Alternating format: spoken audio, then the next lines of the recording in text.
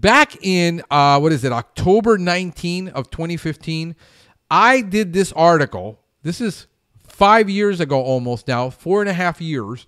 It ain't us, why PMPs, that's pest management professionals, are taking the rap for stuff that we're not even doing.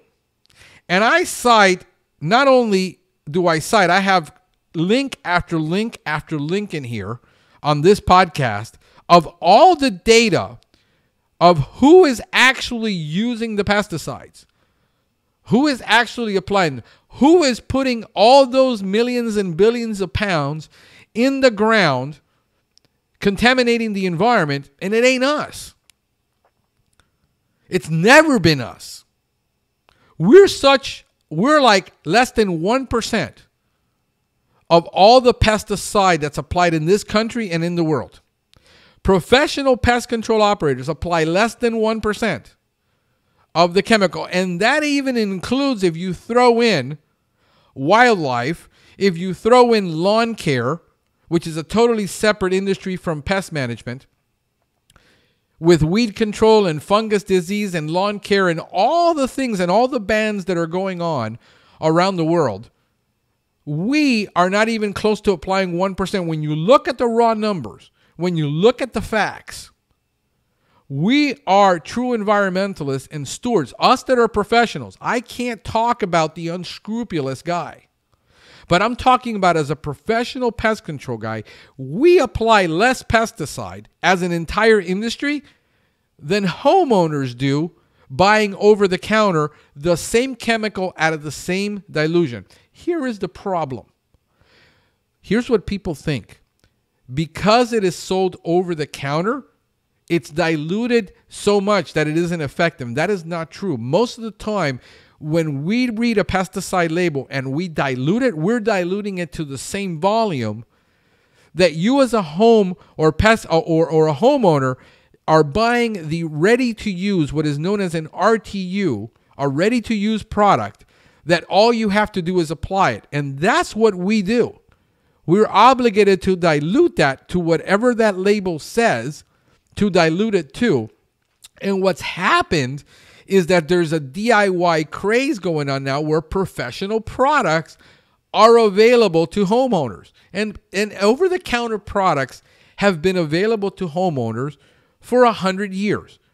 This is nothing new. This is nothing to be up in arms about. The problem that the industry is having is that us as pest control professional, we are licensed, we are trained, we have to pay insurances, we have 57 items on our P&L that we have to cover as a business, and the laws are different for professional pest control operators. Even if we apply the same chemical, the law is different than to a homeowner who's applying it to his own property. And the fact is that if we apply it incorrectly, we're held liable. If a homeowner applies it incorrectly, he can poison his family, but he's not going to go to jail or get fined for it. And that is the problem that sometimes they're getting a hold of, especially rodenticides that are anticoagulant, first and second generation rodenticide, and using it inappropriately, and then kids are getting poisoned, animals are getting poisoned, and nobody's held responsible for it because it's a homeowner doing it to his own property. If we do it, we end up going to jail. Our company gets closed down because we're supposed to know. But the problem is that's the law. And most people are not familiar with pest control law. They're not familiar with FIFRA, even though it's on every label of every pesticide that they buy over the counter. That Raid spray that you buy, it has a legal requirement on it, same as ours, and I'm going to show it to you. And so what we have to do is we're at an age where we're going to have to educate people on the proper use. Us as an industry have to take the lead and have to take the role of what the universities are not doing. The universities are writing great material and great content that nobody reads because it is written in such a way that it's written for a guy with a PhD. The average person looking for a pesticide and is looking for a product is not going to sit and read a PhD dissertation on the uses of pyrethroids. This is the stuff we're trained on. Yet 80% of the pesticides applied in the country to residential properties are applied by homeowners. They're not applied by a professional. The same dilution, the same chemicals, the same availability, yet only 20% of people in America buy professional pest control services, simply because it's expensive and only the top 10% of Americans pay for it. Because let's look at the facts. A lawyer that makes $250 an hour isn't going to sit there and do his own pest control. It's much cheaper for him to hire us to do it. Doctors, lawyers, engineers, people who don't want to handle this and don't want to do it, and it's something they don't want to handle. It's not because pest control is so difficult to do. It is because simply they don't want to do it. And we do have the training. We do have the equipment. We do have the 10,000 hours of experience for those of us who are experienced to do this. And we can tackle a problem very quickly and very efficiently, while you can spend the next 6 months tackling it. And so the associations aren't doing it. The universities aren't doing it. The government really isn't doing it, because nobody wants to hear, hey, you can't do that. Nobody's going to listen to that. So if we're going to reach people and educate them, whether they want to do it themselves or they want to hire us because it's in their economic capability to hire a professional, they should at least have the facts and have the education. And this is where we're at in our industry, where we see so many things that break our heart as pest control professionals, that irritate us, that bother us, that say, how is it that these people are putting their own family at risk by doing this? And they think it's because of the ignorance, because they don't understand that pesticide is being applied at a rate same as ours. That it is the same active ingredient. It's just in a ready-to-use form. And this is why the rodenticides got taken off the market, and now you're sold these little boxes with pesticide for killing rodents, because you're not allowed to buy the packs anymore because of the inherent danger of putting out loose rodenticide. So we have to educate. And I sit around at extension service meetings, and I'll sit at, pest management meetings, and I'll sit in groups and in think tanks and even in my own group and in other groups. And I have this discussion, and everybody agrees that people need to be educated. The problem is nobody will agree on who's going to do it. So I, your fearless pest leader, is going to take on this challenge, because somebody's got to do it. It gets to the point we got to stop talking about it. 50 years of talking about integrated pest management between the government and universities, where it's taught in every university, yet most pest control professionals don't really even understand what integrated pest management is. So let's look at some facts. Let's look at some things that are true, and let's understand them. Here, when you have, defining of pest control people, or anybody that is fined or arrested, or a pesticide where they find, 20 bald eagles died and 10 foxes died and a mountain lion died, it's usually because 99.9% of the time is because somebody applied an illegal pesticide in an illegal way, that it was not the intended use of that product. It's like you're blaming Tide for kids eating Tide Pods. This is what it amounts to. So what happens is that pesticides are just as toxic as detergents, or detergents are just as toxic as pesticide. Here is my attitude towards chemicals.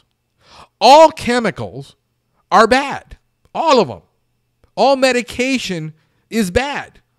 None of it is good for us. It is a necessary part of us living in a society where we have to. I am a cancer survivor. I took chemotherapy. I know what chemotherapy does to your body. Even though they saved me, I don't live a full life as a normal person because I got chemotherapy. At 10 years old, it saved my life. But there are consequences. There's consequences that I take lipids to control my lipids. I have to take medication to control my lipids. I have to take medication to control my high blood pressure at a very young age, because those are the side effects later on. The fact that I have muscle atrophy and certain muscles in my body are damaged because of the chemotherapy. You see, so I have a respect for chemical, unlike other people, that I treat every chemical as if it was dangerous, even if it's shown not to be. I don't have them near children. Look at this, and I don't know if you can see it. I'm going to try to blow this up for you. But it says that a man, let me hear, where did this thing go? Okay, and you can see this. A man, Windsor man fined in pesticide case. Notice it says a pesticide case. It doesn't say that this man is not a professional pest control person. He's not a person that read a label. He's a person that David Barnes of Bednar's Farms had laced hot dogs with Furadan in an effort to kill raccoons. No, the article should have said that a farmer illegally applied a pesticide. But see, that doesn't make the news. That doesn't make the headline. He took a chemical which was not an intended use, and he laced the hot dog with this chemical and then threw it out to control raccoons in his farm that were destroying his crops. This is the equivalent of somebody taking a hot dog because they don't have a rodenticide. They don't want to buy a rodenticide. They don't want to spend the money on rodenticide cases to safely apply a rodenticide. Take a hot dog and dip it into, I don't know, radiator fluid, and then throw it out and killing animals with it without any understanding of the consequences and not caring about the consequences of what happened. If you take away first generation and second generation anticoagulant rodenticides from people, people will get desperate and they will do stupid things like this. There is no need for this to be done because there are products available that you can legally get. And if you put them in the right station and if you follow the label and you follow the law, you get control. The thing is, you're not supposed to kill raccoons with poisons out in the field. You're supposed to trap them. And there are laws in your state of how you're supposed to. But I don't want to go through that. I want the cheap and quick, dirty method. And this is what happened in this case. So now you go over to this case over here. And this is, a man indicted, okay, in pesticide poisoning of a Delaware family on vacation in St. John. Well, what you have to understand is that they used an illegal pesticide that was not supposed to be used, that was banned in that country, in the United States for use, and they used an illegal pesticide because it was cheaper to get. We find that the parent company, the manager, is sentenced to 12 months in prison. This is not what professional pest control people do, using illegal pesticides that are banned in an illegal way, in a non-judicious way to control pests. The problem is, here's what we see in the industry as professionals. We see homeowners, people doing stuff like this all the time, taking rodenticides and just throwing it out in their yard where a dog or a child or anybody can pick it up because they don't want to put it in a box. They haven't read the label. They haven't read that you're not supposed to do that. That when a child, that the cases that are reported about rodenticide poisoning always involves usually a child under 6. Because of the improper use of it. If that would be in a case in the ground where it's either put with a wire in the ground where a child can't lift it, can't move it, or it's in a case that has a 10 to 12 pound weight that a 5 or 6 year old child can't just easily toss it around, these things wouldn't be happening. But the reality is that most of the cases reported of rodenticide poisoning aren't reported by an illegal use or an improper application by a pest control. It is by the homeowner himself poisoning his own family. This is the fact. This is the reality. And this is why I am taking the time and I'm taking the effort to educate the public on the proper use of pesticides, the same training that I would get as a pest control professional. I'm taking the time to give it to you for free so that you can be educated, so that you can do the right thing, you can get the results you want. And if this turns out to be too much, don't do the wrong thing. Don't do the illegal thing. Okay? Hire a professional then to do it, because you can't handle it, because it is a lot of work. It is a lot of knowledge. That it is so simple just to take a product and put it out. Anybody can do that. And most people think that that's what we do as pest control professional. So that isn't it. So, okay, so now here's the problem that you have. Nobody really knows what pesticide, what's being done with it, how much is accumulating, what's happening. So they decided to do a study on the use of point-of-sale data tracking use patterns of residential pesticide methodology development. Basically, we decided to track how pesticides were used and stored from the point of purchase. And here's what it says. Look at the background. Residential pesticides have been shown to be a major source of pesticides exposure to people in the United States. However, little is understood about the exposure to household pesticides and the resultant health effects. One reason that little is known about home use pesticide exposure, and it is the lack of comprehensive data. We see it all the time. We see people just hosing their kitchen down with a can of Raid, thinking that is the right thing to do. You need an actual study to show this, because it isn't known. And this is the problem when we run into studies that say people are poisoned. Exposure, understand that exposure to a pesticide, okay, and having acute toxicity or chronic toxicity is two different things. Exposure doesn't mean you got intoxicated. You could have an allergic reaction.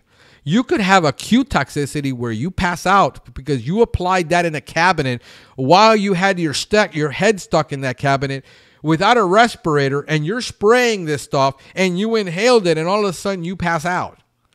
And then you pass out on the kitchen table, you hit your head and you kill yourself on the way down. This is what can really happen. When aerosol can say, hey, do not apply these in enclosed spaces. People don't read the label. You see? So here, 13 bald eagles were found dead in a field. This is what killed them. Again, you look at what the person did. Let me break this a little bigger so that you guys can see it, because obviously it's not seeable. There. A carbofuran still occasionally kills birds. They used carbofuran, which is banned. It's illegal. If you put this product out and animals eat the leaves, they can become poisoned. In November, he was fined $1,000 for killing a bald eagle that fed on calf carcasses that he injected with carbofuran. This is the stuff that goes on that then we're saying, well, pesticides are bad and pesticides are killing people. No, stupid people doing stupid things, irresponsible things, inappropriate things are killing people. Those are the facts. When you take a carcass of an animal, inject it because you want to kill birds or whatever that are on your field, and you do this, you're irresponsible. And you're the one giving everybody a black eye. You notice this stuff isn't done by professional pest control people. It killed 2 red-tailed hawks.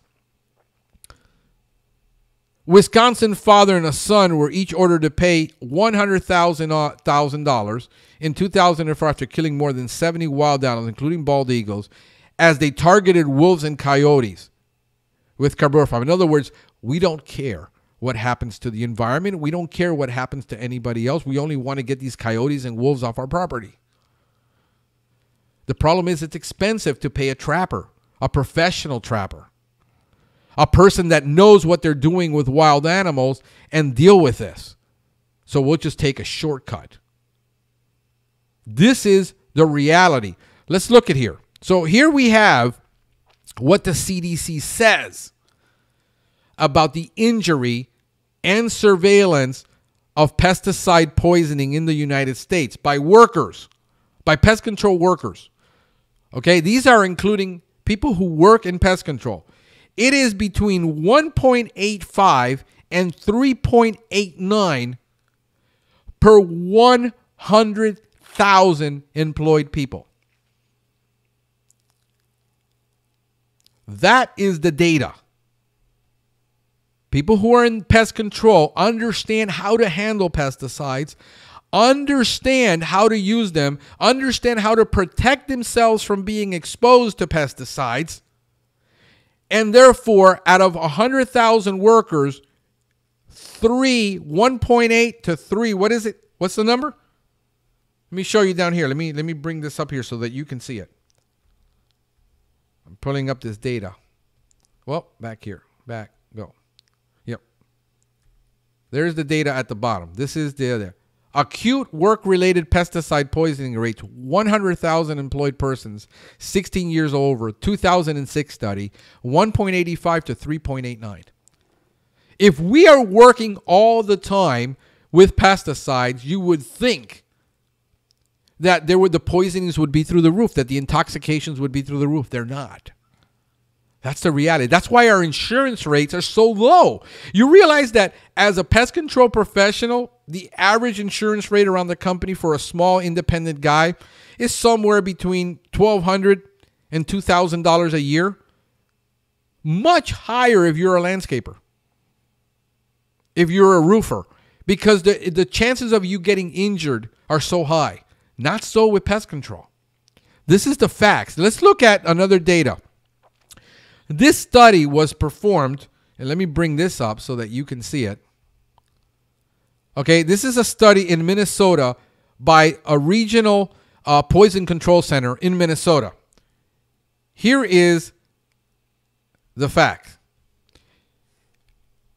Nebraska study, I'm going to look at it right here in the center. Let me highlight this for you. Okay, Nebraska study found that an annual incidence rate of pesticide-related related illnesses is 1.35 cases per 10,000 population. People are poisoning themselves at a rate of what, 10 to 1 compared to pest control people. Look over here on the left side, right here. Out of 1,420 case files indicating pesticide or primary substance exposure to Minnesota residents, a mean of 5 years of age, ranging from 0 to 85, was identified. 50% of all the cases were below ages 3 and under, meaning kids are getting poisoned because adults are leaving pesticides accessible to children when it's right on the label. It says, caution, keep out of reach of children. So you got about 700 cases of 5 and under. Insecticide was identified in the largest percentage of cases. 74% of these cases were insecticides, followed by herbicides 12%, rodenticides 11%, and fungicides at 3%. Listen to this. In 85% of these cases, I'm going to put links to all this so you can have it. 85% of all the calls originated from residents. This is the problem that we have. This is why pest control professionals are up in arms. We're being told and we're being lumped together with agriculture and with people doing illegal things. And like we are the chemical industry, and we're not. As pest control professionals, a great part of our tool that we have is a pesticide. But we also use traps, and we also use sealants like foam and caulking and door seals in IPM, and we use repair, and we use concrete, and we use integrated pest management practice, and we use stations and traps and glue boards. We don't rely on pesticides alone to do our job, unlike other industries exclusively have to rely on pesticides. You see, so understand that it isn't us doing this. That when the media portrays us as we're evil, we are protecting people. If we didn't exist in cities, and if pest control didn't exist in cities, people would be overrun with rodents, and then all kinds of diseases would be transmitted by rodents, including, ticks that transmit, Lyme disease if it's not controlled. You've got viruses, respiratory illnesses. If we didn't take care of roach problems, you would have asthma, allergies, and 95 other diseases transmitted by roaches. We're not the ones doing this. This is not us. Here is the where the Centers for Disease Control has Poison Control Center data. You can see it right here. I should make these a little bigger, so you guys can see this. Let me make it a little bigger. Yeah, here we go. All right, maybe a little bigger than that. All right, so here's Poison Control Center data, access to this, and this is the report that was published, the annual report. The 2018 annual report of American Association of Poison Control Centers National Poison Data System, NPDS, 36th annual report. You can buy this report, but I'll give you a small synopsis of it right here. Here is a synopsis of this, of the top chemicals that are in homes that are reported to poison control. 2 million responded. 2 million. Right here. Exposure cases a year where people were exposed to something. The exposure every 15 seconds in the United States along the 50 states. What are the highest risk? It's not pesticides.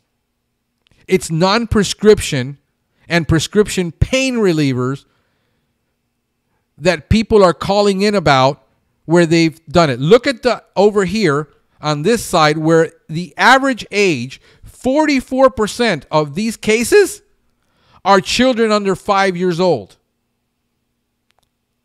The next is cleaning substances, cosmetic products, sedative and antipsychotic drugs or antipsychotic drugs, and antidepressants. All cases were single-dose substance exposures, where a child got a hold of one of these and was either poisoned or exposed to it. An exposure, remember, is not poisoning. It's not toxicity, but they accidentally drank the pill. They accidentally took it. They accidentally got it in their mouth. 13% of all exposures, were suicide. When you look at the pesticide death in the U.S., which is 40 to 60, 88% of those people took a pesticide to kill themselves. That's the data. 92% of these cases, look over here. Oh, my bad. 92% of the cases occurred in residencies. 66% of these cases were managed at home where they weren't taken to a doctor. Because that's the Poison Control Center can tell you what to do if a child is poisoned. I'll have links to all this so that you guys can have it. Anybody can have it and verify the data. See, the most dangerous part about handling pesticides is that children have access to it. Children should not have access to any chemical, any substance. Anything should be out of their reach. This is why I'm taking the time to do this. Because it does not matter if it was a pesticide or an aspirin. The fact is that even if the child is safe, even if there is no long-term damage, we don't understand what that ramification is going to have in the future. How an organ can be damaged long-term. It isn't really understood. And this is why everyone needs to treat pesticides, chemicals, oil, gasoline. It doesn't matter, as a dangerous substance, and keep it out of reach of children. This is why it says caution and warning, keep out of reach of children. Because we know that this is what happens. Here is the poison data from 2012. I said, let me look back. The data is identical. Nothing has changed. Here is the sad part.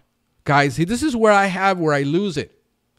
We live in the age of Google, where the information is available, yet ignorance abounds in the age of information. You have everything that you need, yet you won't go look for it. You won't read the label. You won't read the information. It says read before applying. And you won't read it. You just simply apply it. You store it anywhere, thinking this stuff is sold over the counter. It has to be safe. There is nothing that is safe. Nothing can be classified as safe. Look at this.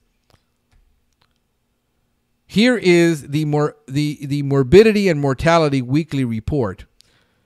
And the CDC publishes this. And look at the background. I'm going to put it a little bigger. See if we can get a little bigger there. And even if it's going to block me, it's okay. I'll block the text. Here is the reality of where they track death from pesticides. But it gives you a great background. A pesticide is a substance or mixture intended for preventing, destroying, repelling, or mitigating pests such as insects, mice, and small animals, weeds, and fungi. Let me go down here so that you can see the text. It says, types of pesticides include insecticides, herbicides, fungicides. The United States plant or insect growth regulators, defoliants, and desiccants, also referred to as pesticides. So anything that basically kills something is a pesticide, including disinfectants. Okay. Now, in 2007, right here, let me highlight this for you so that you can see and be patient with me. Right here. In 2007, approximately 5.1 billion pounds of pesticide were used in the United States. 5.1 billion pounds. That includes herbicides for weed control, everything.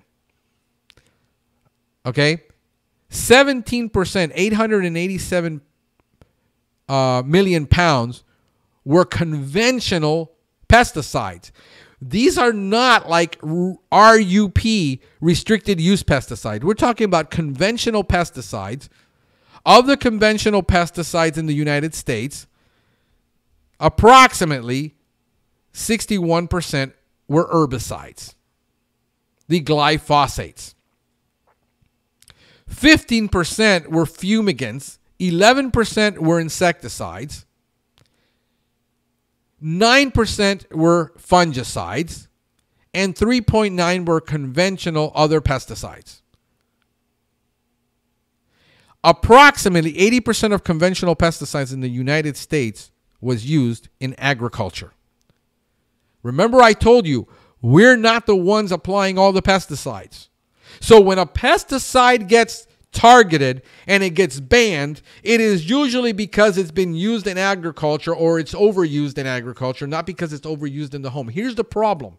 When it gets banned in agriculture, even if it's a good pesticide that we can use to control people's pests efficiently, We pay the price because we no longer have that tool available to us. And now we have to come to you and say, we got to use this brand new insecticide, which costs 3 times more because this old one was so overly used. That brings up the cost. Or it's just not available, and then we got to go retrain and train how to use a new pesticide as a professional, and we have to pass that along to the consumer. That's the reality. Listen, in the United States, 12% was non-agricultural, industrial, or commercial government. 8% was home and garden. Home and garden is 8%. 12% was non-agricultural, industrial, or commercial, or government. When you start analyzing the pounds of insecticide that we use around a home, it's around 1% now. Because remember, rodenticides and everything is lumped in there. Not everybody's using all of this. Check this out. Pesticide use in agriculture, residential, and other settings. No, I don't want to read all that to you. All right, here's the data. Let me go over here. During 2013, 15,430 pesticide-related injuries were documented from 79,405 single-substance pesticide exposures. So 15,000 out of the 79,000 exposures were illnesses. Remember, this is mostly, all these injuries are mostly in agriculture. Look at this. 13,000 minor health concerns, 22 deaths.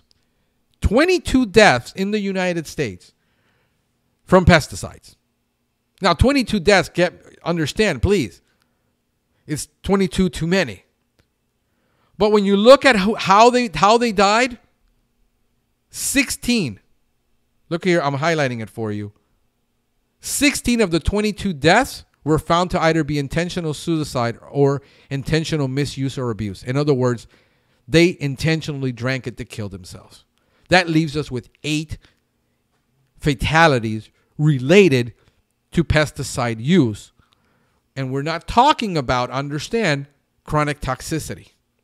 I understand that is part of the problem later on, that if you're exposed, and exposure and toxicity have to do with how many times you're exposed and what is the toxicity of that active ingredient to the exposure and how many times it has to happen over a lifetime in order to have toxicity or have chronic toxicity.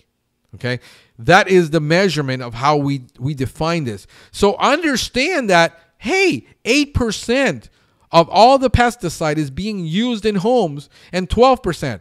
And yet all of these communities are banning pesticides when the major use is in agriculture, not in homes. You're, as a homeowner, understand, by not being educated and not understanding the reality that you're being sold a bill of goods that you have nothing to do with, because only 8% of homes are applying a pesticide.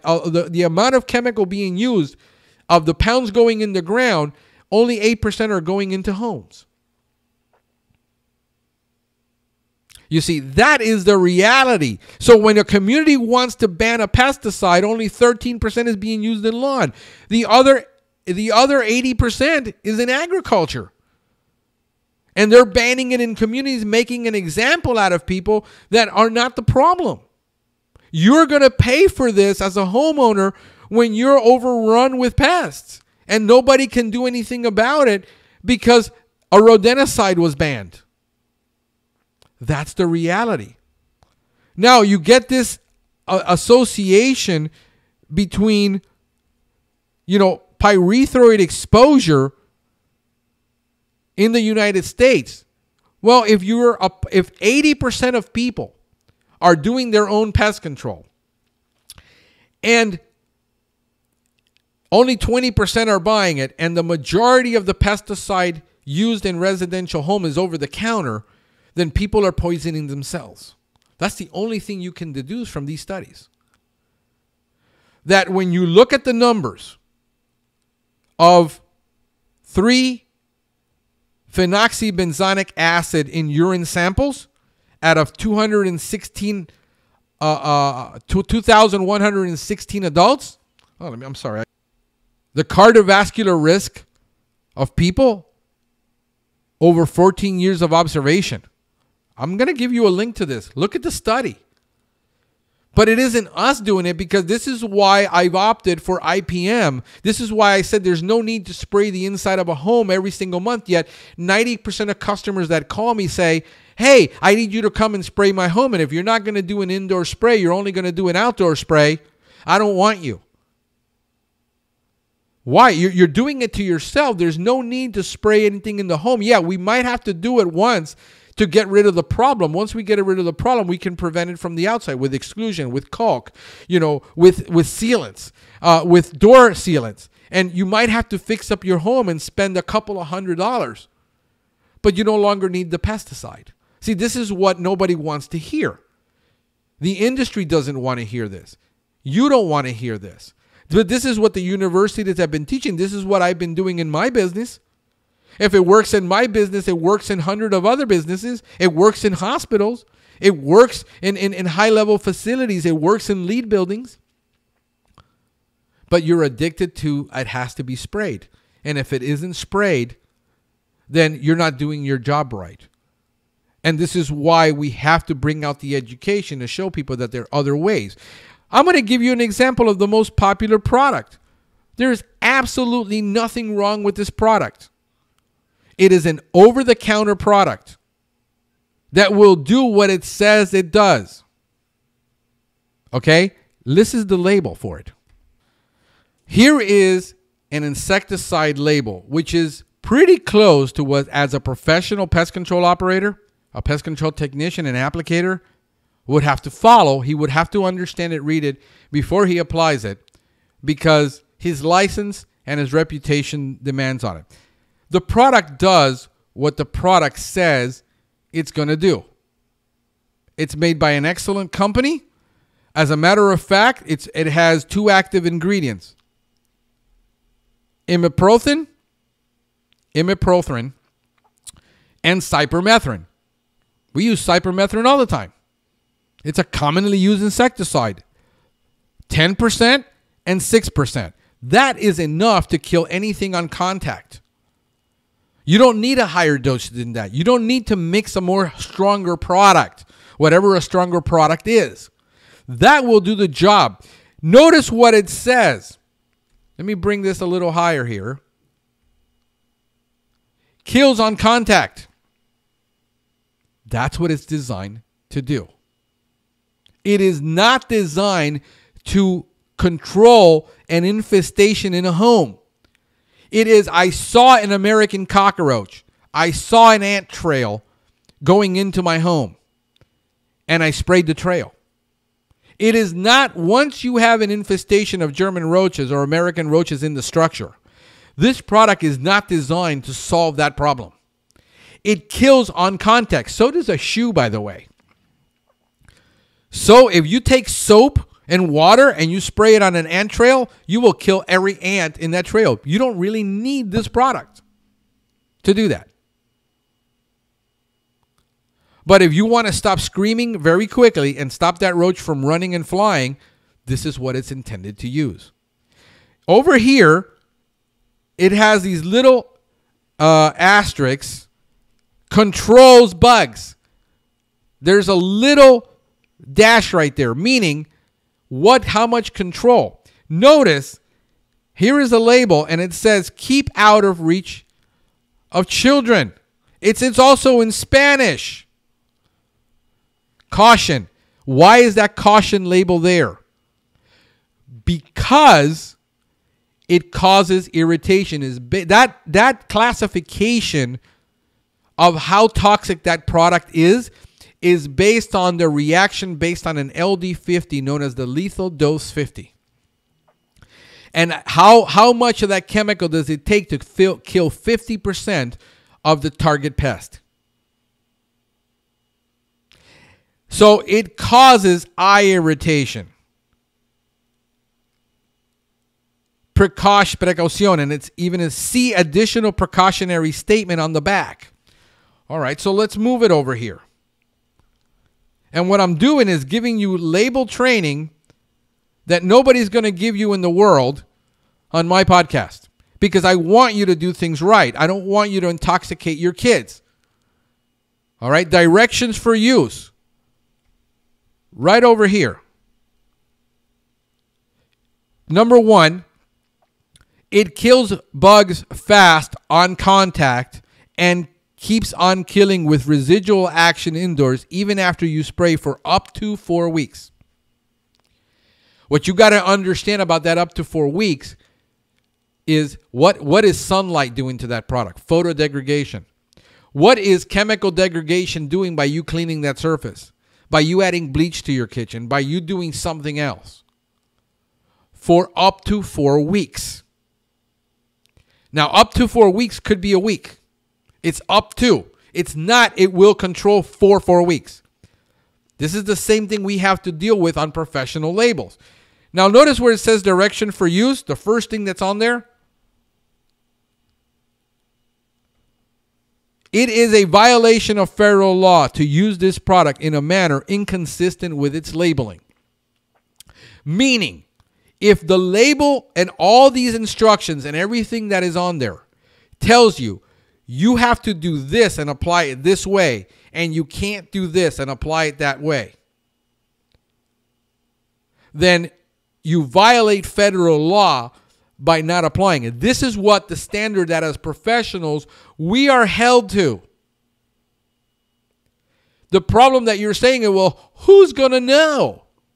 And this is why we have so many exposures, so many poisonings, so many people with chronic problems, because 80% of people are doing it and are doing it however they want to. Do you see our point?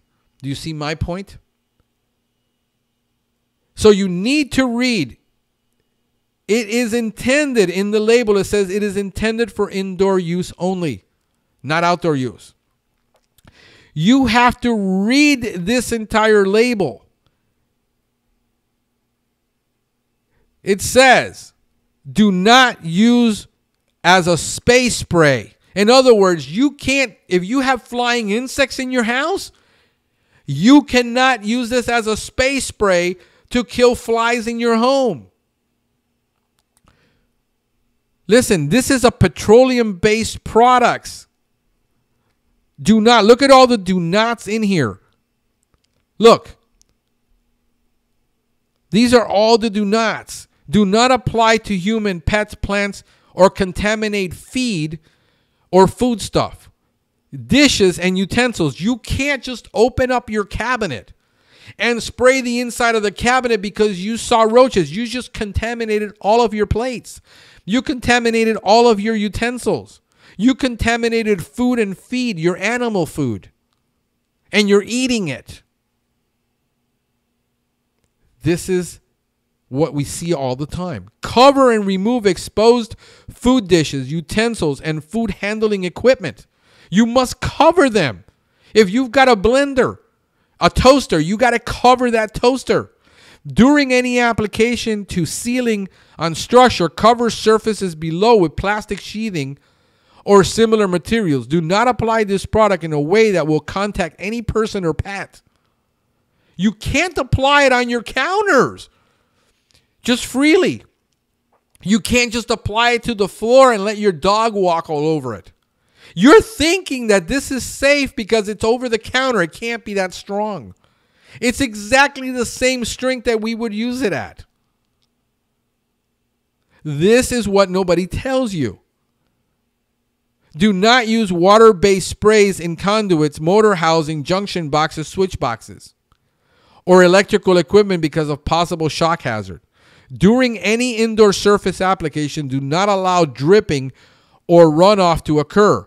Do not use as a space spray. Do use in well-ventilated areas.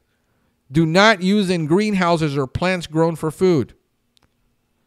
Spray until wet in cracks around baseboards. In cracks. not the entire baseboard. Listen, when bugs are driven out, spray directly. In other words, the bug, you spray a little crack in a crevice, the roach comes out, spray that roach there, not the entire baseboard. Apply to ant trails along doors, windows, whatever ants enter the house. Store and disposal. You can't just dump this fool into the garbage. You have to apply it, empty it out, then you do it. Avoid contact with skin or clothing. Wash thoroughly with soap, water, after handling, before eating, drinking, chewing gum, using tobacco, or using the toilet. Do you realize that you have 100% absorption in the genital areas? So people that are getting, all these diseases and all these problems because they're handling products like they're inert, like they don't have consequences. And they're wondering why they have all these chronic diseases, and it's because they violated the label. This is what you have to know. First aid. Here's what you have to do if it gets on you. Okay? This is all part of the label. This is all part of what you need to be doing to keep your family safe, to use products safely, so that your kids don't drink the product, your kids don't come in contact with the product, your pets. Every time I get a call and I hear the person, are your products safe? And they ask us if our products are safe. And then I go in there and there's 5 pesticides, there's dust everywhere, there's pills everywhere of roach tablets, there are stations everywhere. And they've applied all this like it has no consequence. And when you read the label, it has the same restrictions as ours. If I would do what most people do in a home, I would end up in jail. This is what I'm trying to do. This is why I'm taking the time to do this. We have to educate people.